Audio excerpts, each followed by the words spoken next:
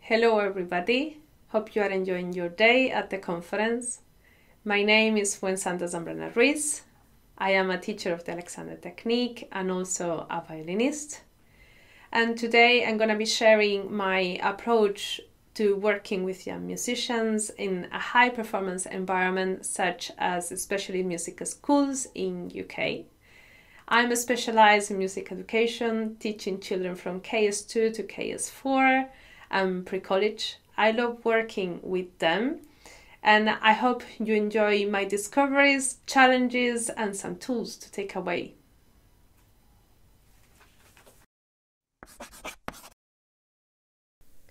The challenge I face when I teach in a specialist music school is that I arrive into an environment where the main focus of the school, teachers and pupils is towards achieving one primary goal: preparing excellent performers. So we are not talking about students that have multidisciplines and that they are in a more explorative phase in their lives. They know quite well what they want. Music is their main interest and they love playing their instruments. In my experience, there is an increase of interest and engagement from the pupil when I connect the Alexander technique to their main activity of playing their instruments. But by that time, playing their instrument, it is quite of a complex activity that requires high performance results to achieve during the year and with quite strong and established habits. So how do I connect our beautiful work of the Alexander technique, where we focus on the process, we slow down and increase awareness through simple activities like sitting, standing, walking? How do I connect that to their passion, to the complex activity of playing their instruments? So to face this challenge, I use a set of tools, box and activities that allows me to make a transition from the simple activities to the more complex activity of performing their instrument, and that also allows the pupil to stay interested and engage into the process. This set of tools and activities are also connected with other areas of their playing, like practicing, warming up, rehearsing and performing. Today I'm gonna show 4 of my favorite activities and I hope you like them. Sticks are great to simplify the habit and make a nice transition to working with the instrument. I have 2 sticks of different sizes when I work with violin and viola players, and only 1 stick when I work with wind instruments. So the first thing I ask the student is to hold their sticks as they will going to hold their instrument. Immediately you can observe which ones are the habit. Might be all sorts of different habits happening. Then after that, and after you observe what happens, you can have a chat and then play with the sticks in a different way. So one of the things I do is that I then trick the mind. So this is just a stick, but I ask them to put it in the same way and place as they will put their violins. How much energy do they need to hold this stick? Now, what will happen if we put the stick on the other side? Will it feel the same? Do you need the same energy? And play with it both sizes.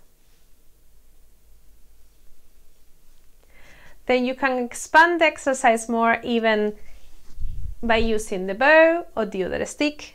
And what happens when they start moving the other stick? Does the mind go to the habit of the violin?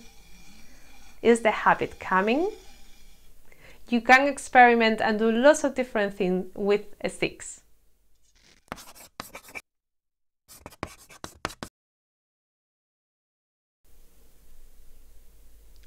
Doing some easy movement during the lesson is a great way of connecting to their instrumental practice. They can use a repertoire of movements to warm up before their practice time.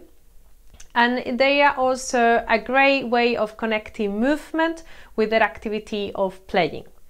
So I'm going to demonstrate one of my favorite exercises. It's called breathing with your arms movement.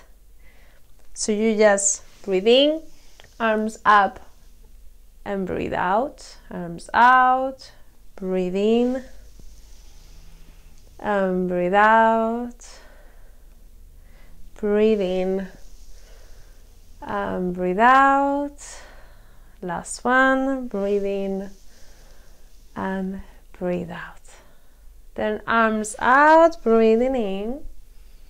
And then let's go to the instrument and then release. Breathing in, arms up, and then release. Go to the instrument, relax. Breathing in.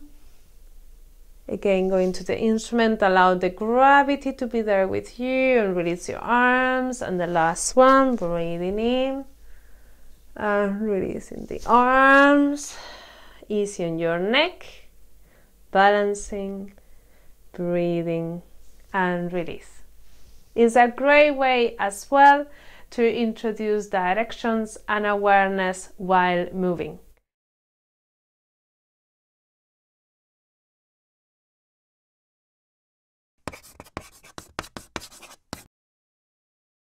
There are lots of different games involving a ball. They are really fun, and I highly recommend this one to do with young musicians, and especially if you have groups. So the game is as simple as passing a ball from hand to hand and counting 4 beats. 1, 2, 3, 4.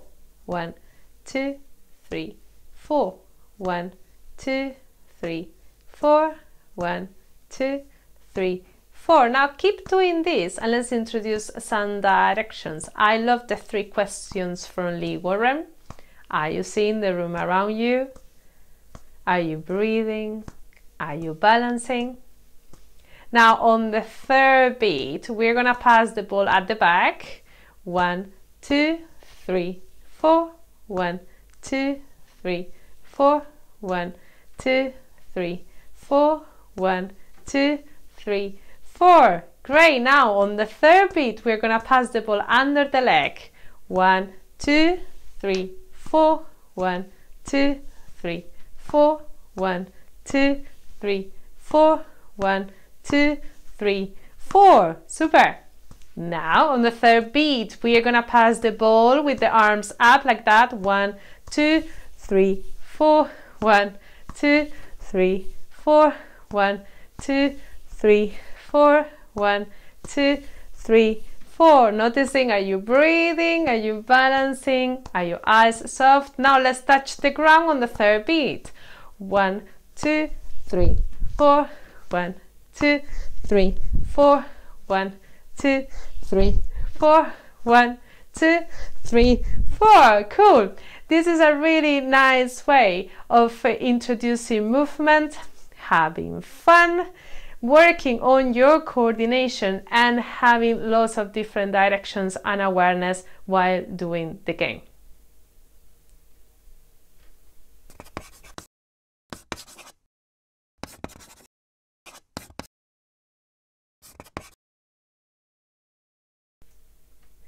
Etudes are a brilliant activity by Mio Morales and his method Primal Alexander, and it's a great way of introducing inhibition and constructive thinking into the simple activity of holding the instrument.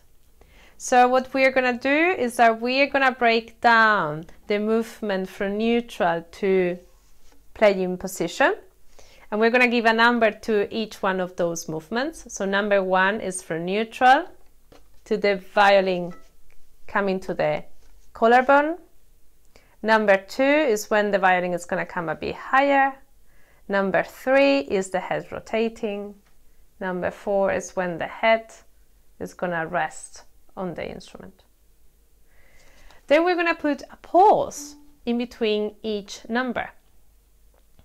So it will be 1 pause, movement, 2 pause, movement, 3 pause, movement, 4 pause, movement.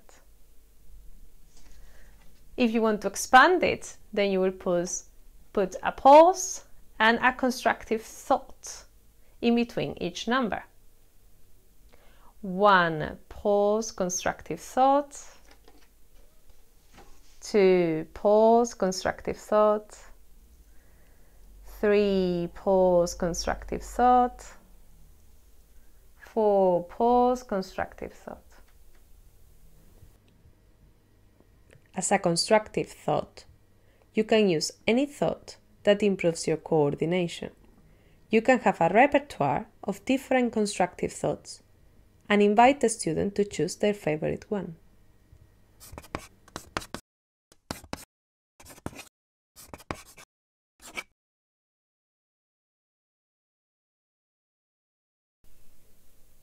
If students are interested, engaged, and having fun, they will start listening. And with that, they open the door to explore in a different way, outside from the habit, which will bring a different experience and feedback. And it is when the trust starts. And with the trust, it comes the love to our work.